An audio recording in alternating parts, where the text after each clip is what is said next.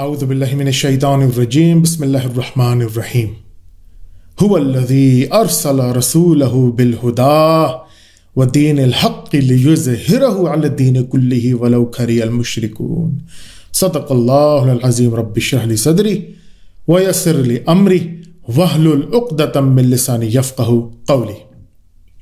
Respected viewers and listeners, Assalamu alaikum wa rahmatullahi wa barakatuh. أعوذ بالله السميع العليم من الشيطان الرجيم من حمزه ونفخه ونفثه أعوذ بكلمات الله التامة من كل شيطان وهامة ومن كل عين لامة أعوذ بكلمات الله التامات من شر ما خلق ربي أعوذ بك من حمزات الشياطين وأعوذ بك ربي أن يحضرون فالله خير حافظا وهو أرحم الراحمين آمين يا رب العالمين. حسبي الله ونعم الوكيل قدر الله وما شاء فعل فبأي آلاء ربكما تكذبان وقل الحمد لله الذي لم يتخذ ولدا ولم يكن له شريك في الملك ولم يكن له ولي من الذل وكبره تكبيرا. Respected viewers and listeners, the ayah which I have read in the beginning was from Surah As-Saf chapter 61 verse number 9. هو الذي أرسل رسوله بالهدى. It is he who sends down his messengers with guidance. وَدِينِ الْحَقِّ, with the religion of truth. لِيُظْهِرَهُ عَلَى الدِّينِ كُلِّهِ, the truth which is supposed to be meant to bulldoze all other isms. وَلَوْ كَرِيَ الْمُشْرِكُونَ, how much the mushrik, these idol worshippers, may detest it. Chapter 61 verse number 9. Allah says that it is He who sends down His messengers with guidance, with the religion of truth, so that religion will bulldoze and supersede all other way of life. How much the kuffar will detest it. In another place Allah says, وَلَوْ كَرِيَ الْكَافِرُونَ, how much the disbelievers will detest it. The supremacy of Islam will come to all of the world. This supremacy, how much kuffar will detest it, it will happen either with your help or without your help. وَكَفَى بِاللَّهِ شَهِيدًا, and Allah is enough to witness to this fact that this thing will happen soon. Today's topic is a kind of an addendum or continuation of the yesterday's one. If you remember, if you watched my video according to the timeline, yesterday I made a lecture on communism, capitalism, and Islam. Today I'm going to discuss about the factors of capitalistic society, only capitalism, and with some kind of connection with Islamic eschatology. You have to understand what capitalism means. You see, most of us, we are not aware of the monetary system, the dynamics of economics. We don't know. We are unaware, or rather I call we are ignorant, because we are busy in many other things in our lives. The business books which we are studying in universities or in high school, those business books are based on capitalism, the philosophy of Adam Smith, and this is all expounding and enunciation or elaboration of those fundamental principles. So there will be always a missing data, and that data you will never be able to know. Why? Because this is under the umbrella of Jewish banking system. You are just the mouthpiece or a puppet to run this, but you will never be able to understand the dynamics of all this monetary system, because it has so many toggles that it is very hard to untoggle each of that wiring or each that of connections. It's just like a mind map. If you have a mind map of thousands of millions neurons, how you gonna, dissect or try to open each of them? You can't. So what happens? You just keep ignoring it and just following the system and become the part of the system. You see, in English, we have a saying that if you do not understand anything or something, just get rid of it. You don't need to, you're not obliged to just understand everything in this world. Who has a time in this rat race game? So you have to move on. So let's move on. But sometimes the curiosity haunts you. You see, if you have inquisitive mind and curiosity or curious mind, you have to see, you have to ponder. And we Muslims are supposed to be like this. Unfortunately, we are the victim of this modern education system, which I'm not saying that don't study. Please don't take me wrong. Read everything in the name of Allah. Iqra bi ismi rabbika allazi khalaq, khalaqal insana min alaq. Read in thy name of your Lord who has created you from the blood clot or congealed blood of clot. You have to study every philosophy under the glasses of Quran. Then your behavior will come right. Otherwise, you will be the victim at the end of maybe atheism, agnosticism, or skepticism. And you know that what happens at the end. You will start believing on the physical things more than metaphysical things. The things which you can see, abstract, these concrete nouns, you will go into that. And then the thing which are abstract, you will ignore it. Because this is the scheme or schemata of this all things. So I'm going to educate you what capitalism is and how Islam is compatible with it. You see, you have to understand what's the meaning of capital. Capital in English means something, money or resource of something related which can boost or which can start a business or any kind of sources which are your money or capital. This is capital. Capitalism is the philosophy, or rather I can say political economics, where the system of Western democracy supports that. And this system is now so much spread like a web of a spider that you cannot get rid of it. And the basic principle, the mechanism or cogwheel gear of this whole system is interest, usury. Is it a commercial interest or a capital? Whatsoever the interest is there. This mechanism collapses if you remove the interest. You can never run it. How hard you say, how flowery statements you keep making it. No, there's no riba, there's no, but there is. There is if you really do microanalysis. Capitalism. Advantages and disadvantages I'm going to discuss. Remember one thing. No other system will ever prevail other than Qur'an's. The blueprint which was laid by Umar ibn al-Khattab was the physical implementation to run the statecraft. You see, Muhammad Arabi Sallallahu Alaihi Wasallam, he is the final prophet, final messenger. No prophet and Nabi and whatsoever will come after him till doomsday. So Quran is the last supreme source, which we call it revealed knowledge for the humanity. وَمَا أَرْسَلْنَاكَ إِلَّا رَحْمَةً لِلْعَالَمِينَ. That, O Muhammad, peace be upon him, we have not sent you to the particular Arabs. The Arabs word I am putting it to make explanation to the Western world.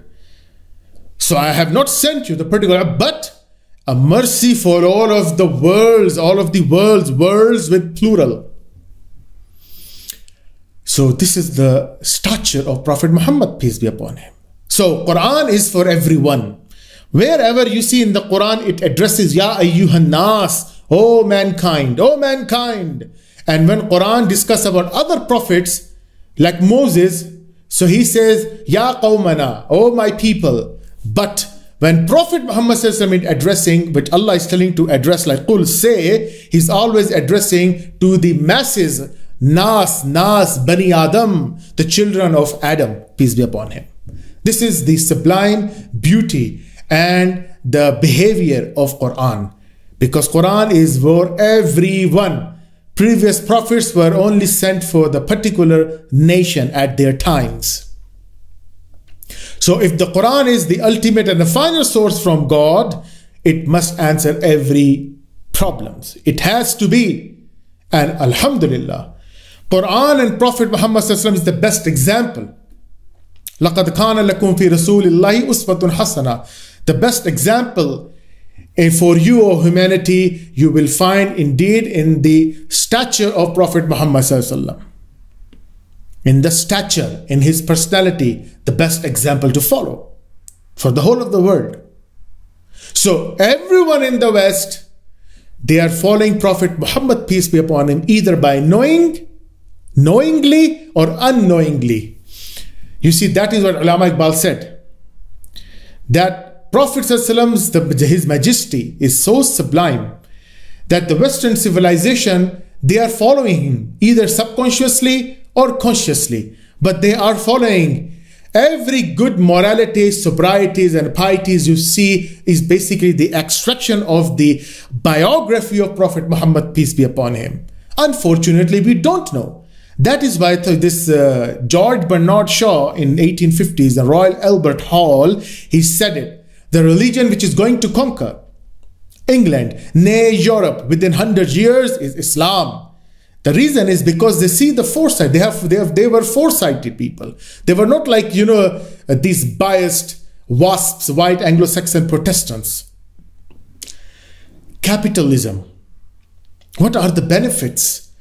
The thing which is compatible with Islam is that in capitalistic society, you have a freedom of free market. You can make your own businesses. Terminologies, you will find many of them. Like, for example, entrepreneurs. You can start ups. Like when you want to start a business, you are entrepreneur.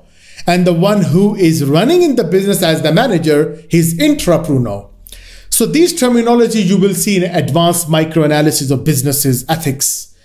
We have no exception for that. These terminologies does not affect anyone unless the principle is right. Islamic system is very clear. You should have a free market, but all the things what you do in business must be following the parameters of Islam. Who laid the parameters?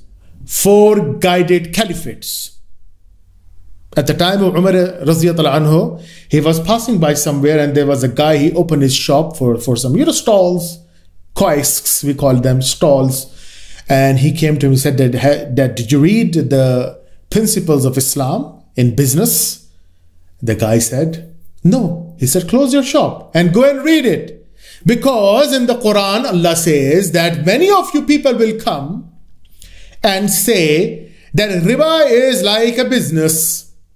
Interest is like a business. Or rather, you can say another way, you can say other way that, without interest, we cannot have a business.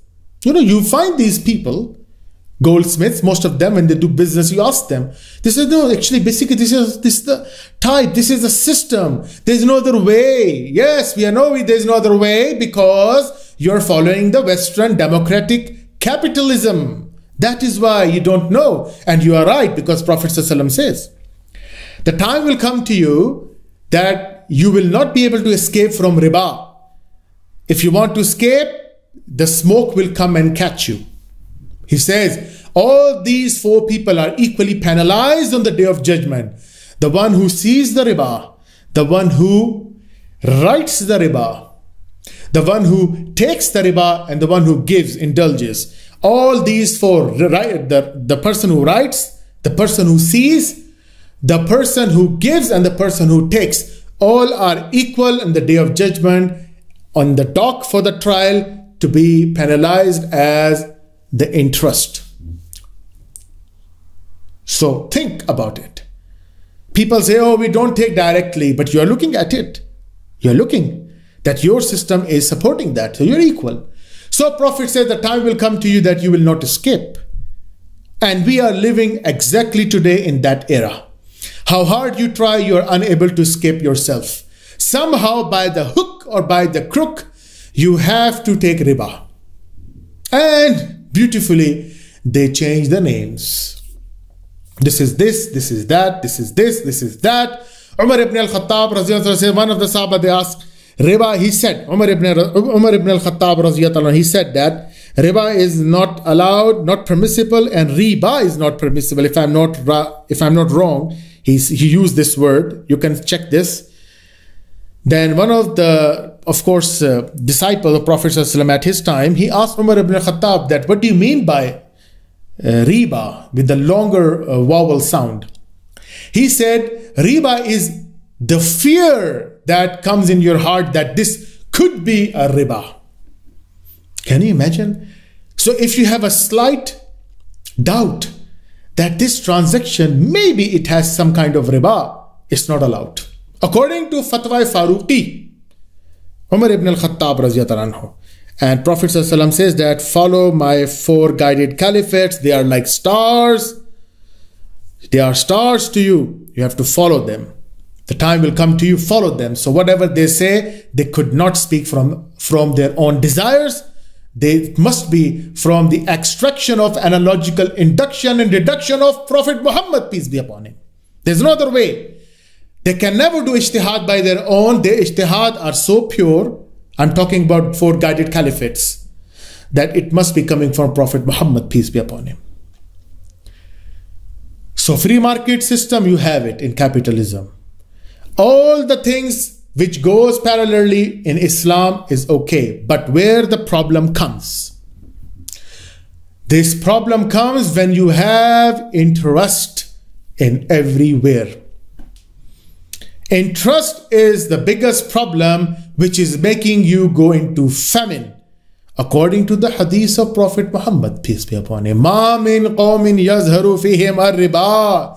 Any nation who makes its statecraft on the grounds of usury, interest, إِلَّا أُخِذُوا بِالسَّنَةِ, the nation will go into hunger and strife. وَمَا مِنْ قَوْمٍ يَظْهَرُ فِيهِمْ الرُّشَا. And the nation, whosoever, any nation who takes or makes his statecrafting structure on the grounds of bribery, despotism, cronyism, nepotism, that nation will become a timid, terrified, and petrified. This is the hadith of Prophet Muhammad, peace be upon him. So capitalism, so far so good, going right, but interest. Because of this interest system, you cannot escape yourself. Paper currency. What value the paper currency has is just like a piece of a paper. Intrinsic value. There is an employer and employee relationship. And in that employer-employee relationship, there is a system which Umar ibn al-Khattab laid it, but we don't know. We call it PRP, performance-related pay. The guy is working, let's suppose he's making a pillow. He's working and working and working.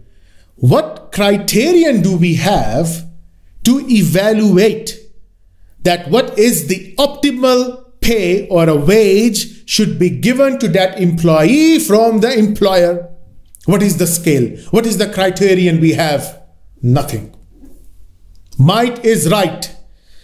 Capitalistic crocodile will say, I will pay you only this amount, cheap labor. But Umar says, no, you cannot. Why? Because you have to see the performance-related pay. How much he performed, give him relative pay. If you are not doing it, it's wrong. Then you are just doing maisiru. There are some of nowadays in capitalistic society, we have these, bureaucracy. He's who is he? He's CEO. Who is he? He's the general president. Who is he? He's the general manager. Good luck. But you see, the guy is doing nothing, sitting in the office. Maisiru. He's just signing and taking 75% of this all money, capital, as a dividends from the company, and then the rest of the people, sharing, getting their share in a sense that wages, because they are some kind of stakeholders, and they're getting what? Nothing. So who is sweating more? The people who are in the lower range, they are sweating more. And that is why the communism was, intervening with capitalism. I don't want to go into that because they said this is not justice. And they are true. Why? Because you see, there is no control. So what happens? Because of this gap and a difference of high salaries and low salaries, the one who is on the high salary, he's going to keep putting his money in the bank, and the bank will multiply, double it, putting more interest, to make more milking. He's becoming rich and rich. So rich will become richer and richer, and the poor will become poorer and poorer. And then you have the society which has a gulf of difference between rich and poor, and mediocres will only strive and struggle.